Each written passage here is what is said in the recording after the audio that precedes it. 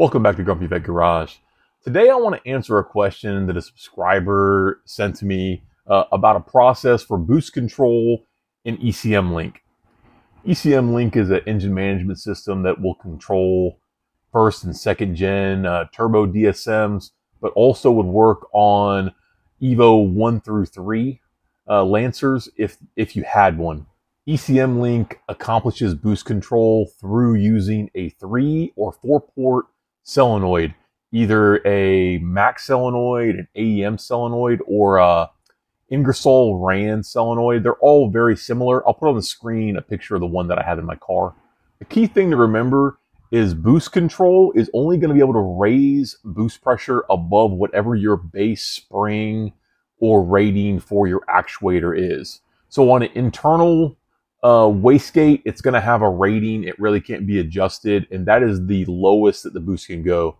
On external wastegates, like the one I have on my Eclipse, you can change out springs to achieve a desired base spring pressure, and then boost control can only increase above that. It can never go below what that base spring pressure is.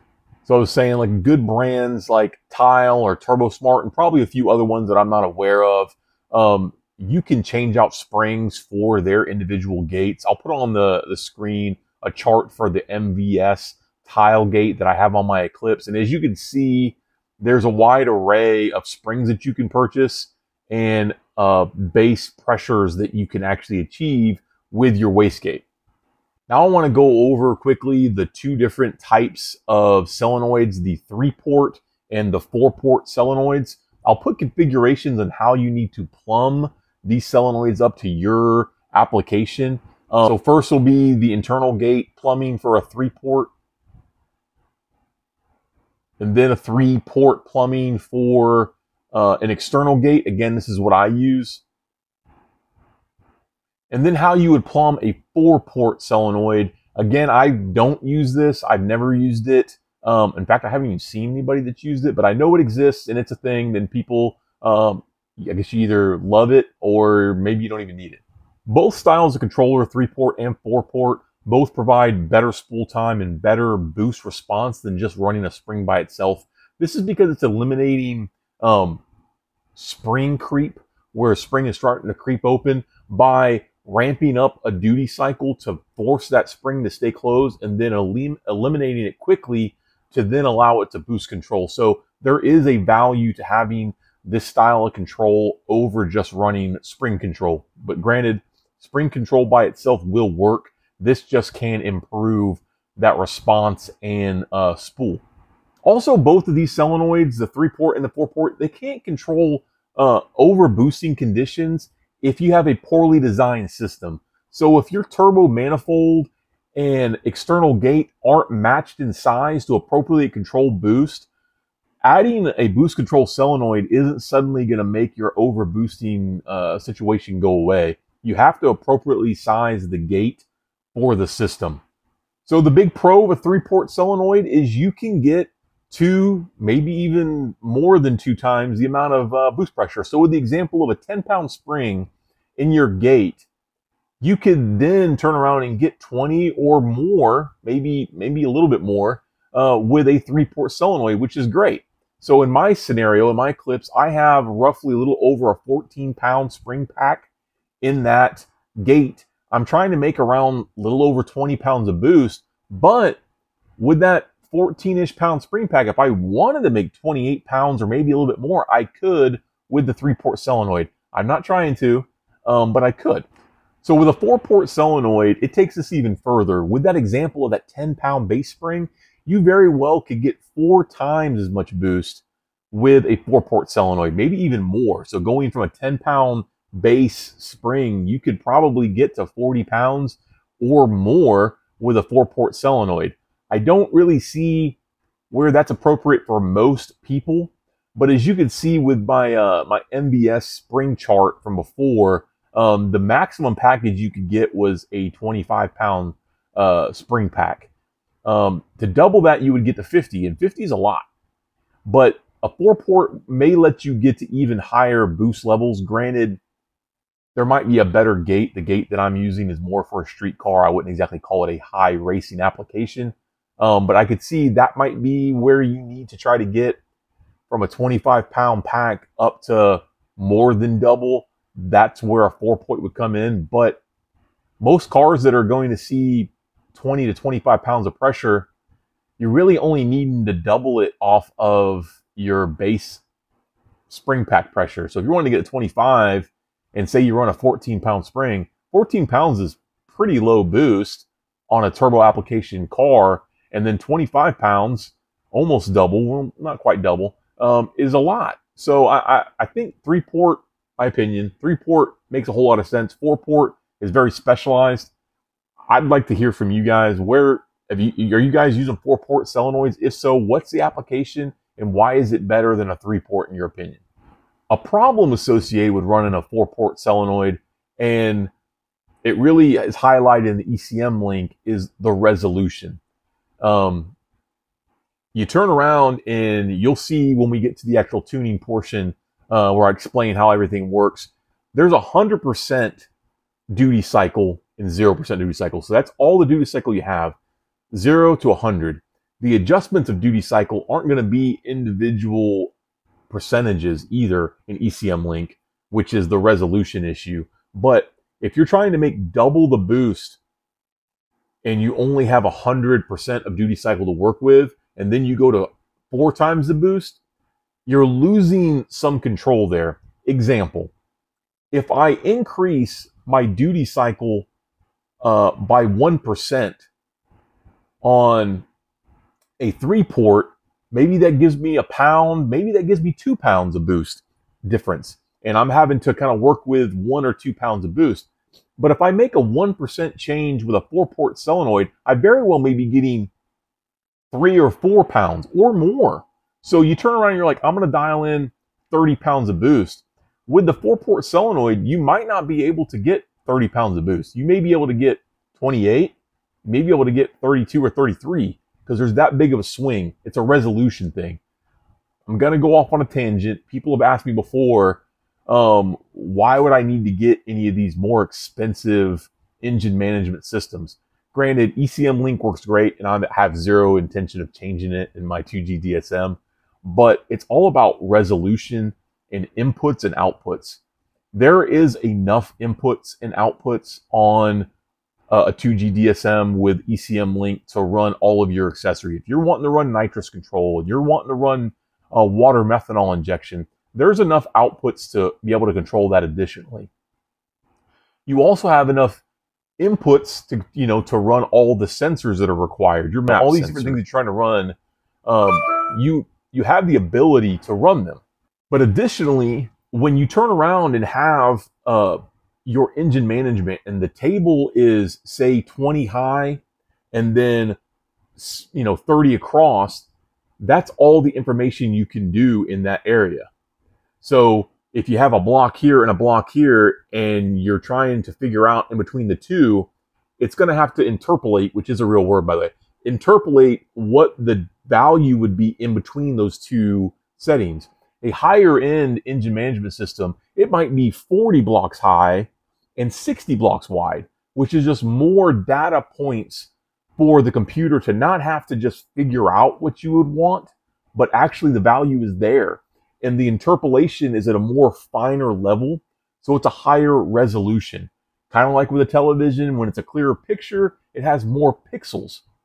A higher resolution engine management system has more data points for you to reference. So getting back to boost control, when you turn around and have 100%, and there's only so many data points at 100%, and you're on a 3-port boost controller, that's good, and it gets worse with a 4-port because now you're making bigger swings with smaller increments, if that makes any sense. Maybe it doesn't make any sense to you, but again, I'm going to reference more 3-port because that's what I use and that's what I know, but that is the difference between a 3-port and a 4-port. Okay, now with all that said, let's go ahead and get into ECMLink and look at all the boost control tables. So there are 2 methods of boost control in ECMLink. There's going to be the open loop method, and then there's going to be the closed loop method. The open loop method works on duty cycle. So higher the duty cycle or percentage, the higher the boost you're going to be making over your base spring pressure. The closed loop method, it still uses the duty cycle from the open loop method, but it's a smart process that provides correction to target a specific boost level that you've desired. So the open loop method must be dialed in before you can do any kind of closed loop tuning. So this is what we need to focus on first. So to do this, first thing you got to do is you need to click Enable Boost Control. It's already clicked right here. And then you need to click Disable Error Correction. Now you're going to be running only off of the base duty cycle table. And you'll need to do a baseline run at 0% duty cycle to verify base pressure and then boost behavior. So to do that, real quickly, we can select all of this, right click, and then we can set value and just put 0. Now we have 0% duty cycle all the way across. And again, we're doing this just to make sure that we don't have any problems. With poor setups, you can have boost creep that is bad enough that raising the boost above anything is very unpredictable and not advisable. So like in an example of a 10-pound spring, and now all of a sudden you're making 30 PSI on a 10-pound spring, that's really, really bad. Probably not realistic, but that's a scenario where you wouldn't even try to do any kind of boost control. On the other hand, if you put in a 10-pound spring and then it creeps to say 12, 13, or even 14 PSI, it's actually pretty normal and you'd be okay.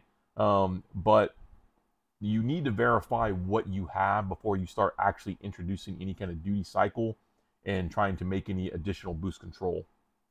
Another thing I want to make sure everybody understands is that duty cycle percentage, it doesn't correlate directly to any amount of boost. Every car setup is different, and any of the numbers that you see on the screen here are going to be for my setup and not for your setup. 1% does not mean the same in my car as it does in your car. 5% is drastically different in your car and my car. We need to understand that what the numbers and the adjustments are going to be different for every single vehicle. So now that we've verified that we have good control on just spring pressure, now we can try to introduce some control with our boost control solenoid. I like to start really, really low, around say 15% duty cycle, just because we're trying to get that initial start of some control.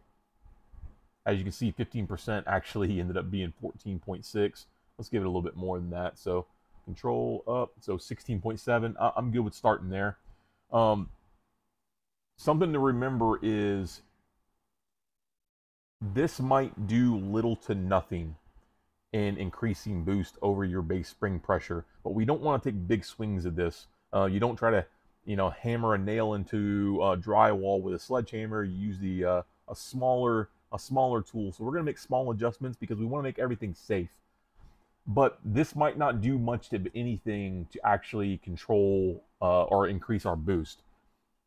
But at the bottom of the cycle, and then also at the top of the cycle, it might do very little to increase boost above what you've already done. It's really the heart of the center, maybe the 50 to 60% in the middle of the duty cycle that's really going to make the most difference. And there's not really going to be a direct correlation with a single percentage increase now above, say, 16.7 going to 17.7 isn't going to be the same as what going from 51 to 52 would be. So you need to know, you need to creep up on it. So in our 5-speed cars, I like to do a 3rd gear pull just to kind of get us in the ballpark and know what we're doing. Something to remember too is your boost that you're going to achieve is also directly related to load on the engine. You have to load the engine to make the turbo spool. 1st and 2nd gear, almost like first, a low gear on a bicycle, is very easy to pedal, but you're not getting much work done. It's the same idea with 1st and 2nd gear. The amount of load on the engine in 1st and 2nd gear are lower than that of 3rd gear. So say we end up getting, and I'm just going to go ahead and put in right now what the ballpark that my engine works very well in. I'm up, well, let me do this again. So I'm going to put what my engine works really well in. Again, this is for my engine, not for your engine. This right here gets my particular engine in the ballpark of 20 psi. A little bit higher, and the corrections can come in, but this is the ballpark. But this setting right here for third gear is going to get me, say, 20.5 pounds, pushing close to 21 as we start getting up higher RPM. It's not going to achieve that same pressure in second. So this right here, first and second gear, might require a higher duty cycle. And then on top of that, first gear may require a higher duty cycle than that. You have to verify. So if you're wanting 20 psi in first, second, and third gear, you're going to need to get it going the base, just to kind of get in the ballpark, and then check second gear and check first gear to see what boost levels you get into, and then adjust your duty cycle appropriately. So having a lower boost level in first and second gear might not be a bad thing for you. If your DSM is a front wheel drive DSM, not making full boost in first and second gear might get you going. It might help with traction and getting away from a standstill. Granted, with all-wheel drive, you're probably going to be okay to have a appropriate higher boost level there, but you would need to adjust it because, again, the load factor is different. Additionally, you may be wondering, how does ECMLink even know what gear I'm in? It does this by looking at your speed sensor and your engine RPM and comparing the two. So you're not going very fast, but you're turning 5,000 RPM, you're probably in first gear. You're doing a little bit more speed and you're at 5,000 RPM, you're probably in second. It starts getting a little fuzzy above that. That's why third gear's here and it's not showing fourth and fifth. So at that point, once it gets to third gear, ECMLink just assumes you're in third, fourth, or fifth. But that's how it does it. Now, if you have a problem with your speed sensor, that's what this feature's for. When you select use first gear only, these parts of the table right here are now useless. They don't do anything. It's only working off of the first gear settings that you have right here. That's fine, but previously what I talked about with resolution, there's only so many adjustments that you can get. For instance, you turn around and you look at this right here and it's 35.4 and you go up 1. It actually goes up more than 1 because there's not that much adjustment in this system. If you turn around and go in your only first gear settings, you're not getting as much adjustability and control as you would have if you had first, second, third, fourth, fifth kind of settings. So that's what this is for. If you're having a speed sensor issue, you would use this selection right here.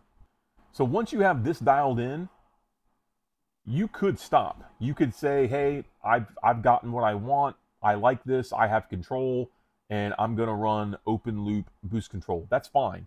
Running just spring pressure boost control is boost control too. There's a lot of people that I know that actually would race vehicles based on setting their boost pressure on spring only and not running a solenoid whatsoever. I think this is better, but it's still not the best. But if you got to open loop and it's running and you're making the boost you want, you could stop and run this and run it just fine. But now what we need to do is try to enable some correction, and that's what the closed loop method is. The closed loop is providing that feedback in the loop to make adjustments as required. Reasons that you might want to have those adjustments really come down to weather, atmospheric conditions, altitude will affect boost. For an example, a hot day, you're going to generate less boost than you would on a cold day. So if you turn around and tune everything in August and then you try to make a run in January when it's cooler, you're going to actually make more boost, which could be problematic or maybe not. But that's what you want to have a closed loop to kind of help you with that. There's also a feature here for altitude. So I got in my altitude here in South Carolina. We're not that far up, 171 feet.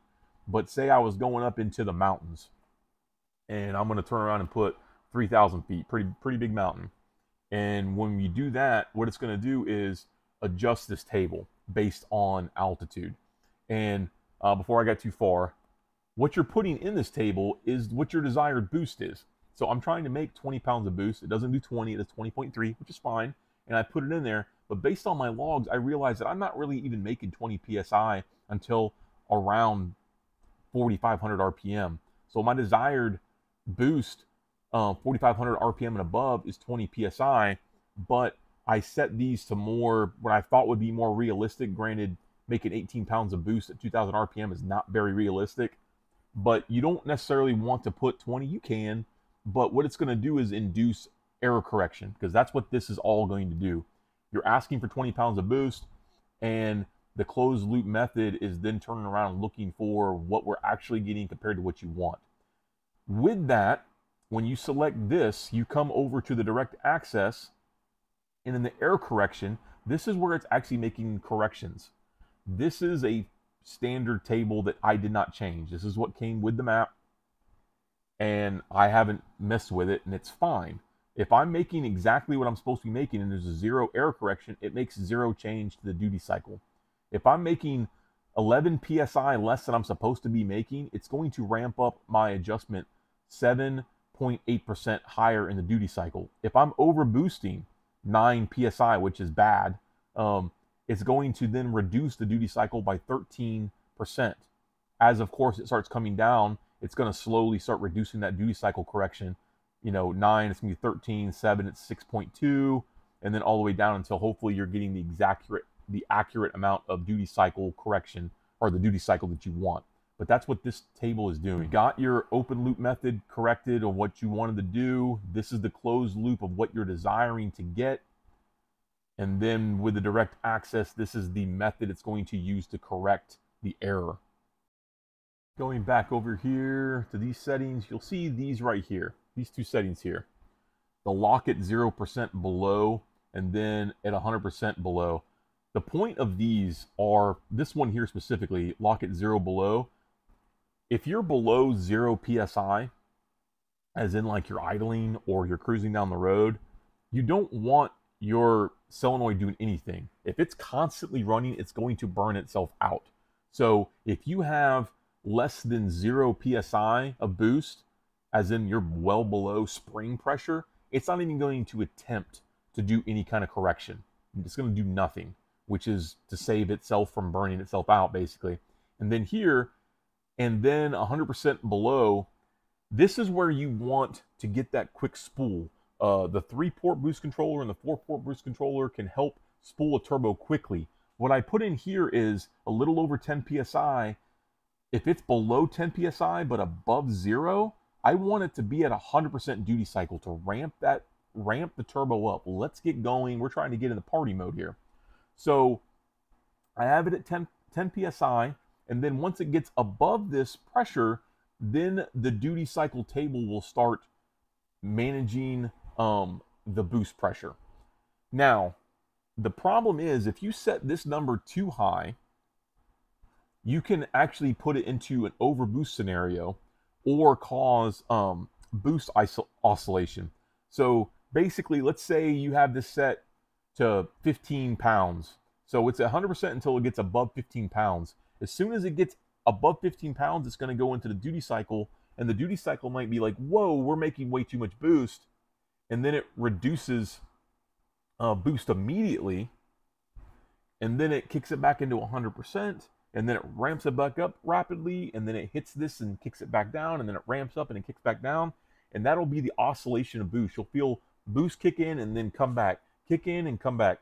So you need to set this appropriately to ramp up the spool, the turbo quickly, and then let the duty cycle then take over boost control. So I usually send this close to maybe a little bit less than spring pressure, in my opinion, but you can mess with this too, higher or lower as required, to try to get you some good spool. But if you start getting boost oscillation, this is going to be your problem. This is set way too high. Okay, now I want to go over a few things that I haven't already gone over. One being this feature here, use latest speed for gear selection. This is for automatic transmissions. You would select this, and then going over to direct access on another table we haven't looked at, the wastegate miscellaneous. This is where you'll input a raw value of from the speed sensor of what your first gear is, and then a raw value from your speed sensor of what second gear is, and then anything above that's going to be a higher gear. The reason you need to do this, and you can't just go speed sensor to RPM, is because of the torque converter. The automatic transmissions and DSMs are non-lockup converters So there's always going to be slip in the converter. So it's going to make any kind of calculation for speed and RPM inaccurate. So you need to manually put in for your particular vehicle what a first gear value is and what a second gear value is. Again, I'm not an automatic transmission in the DSM guy. They're great if you're drag racing, but it's not what I have. I don't have any experience in it, but that's what that feature is for. And you guys that have automatics, you'll understand how to use that. This table here, which is on the wastegate miscellaneous, so this is the error correction and the direct access, and then this is the miscellaneous. This table right here, what it's saying is, and I haven't messed with this, this is what comes, this is the locked in stock setup. If your throttle position is 75% and below, the adjustments that's being made with the error correction is 0. Because you're probably not trying to make the exact amount of boost that you're trying to make here. You're not trying to, if you're at 75% or less throttle, you're very well not trying to get to 20 psi. And with that, there isn't much need for error correction to happen. So this is showing, you know, below 75% throttle, we're not going to do any kind of error correction. Boost is going to be what boost is going to be. And then above that, so 87.5 to 100, it's going to allow a max adjustment of 9.9. You can mess with this. These are the factory settings that or the stock map settings, and I'm leaving them alone. There's no need to make, oh, we have no throttle, but we need to adjust for boost. We don't. There's no need for that. So that's what this is for. Granted, I did not touch this. I left this as is. This, I left it as is. If yours doesn't look like this, of course, you can use these particular values to kind of get you in a ballpark. But this is your error correction. And then this is saying only make error correction at high throttle. Well, I hope that was able to help somebody understand boost control and ECMLink. I'm pretty sure this information would cross over to various tuning platforms. Even more advanced tuning platforms still use 3-port MAC and AEM boost control solenoids. So they work on duty cycle. And with a closed loop, it's going to be a feedback of that open loop duty cycle table. So I hope this was able to help you. If you got any questions about boost control or ECMLink in general, please leave them below. I'd love to have a conversation with you. But if you like this kind of content, please consider subscribing to Grumpy Vet Garage, liking this video, sharing this video. Additionally, we have a Grumpy Vet Garage merch store. This is a Grumpy Vet Garage shirt right here. We have different designs and they're in the store. We additionally have zip up or pull over hoodies. But by all means, go in there and find something for yourself. It really helps out the channel to grow. But thanks for coming and seeing me in my garage. And until next time, have a good one.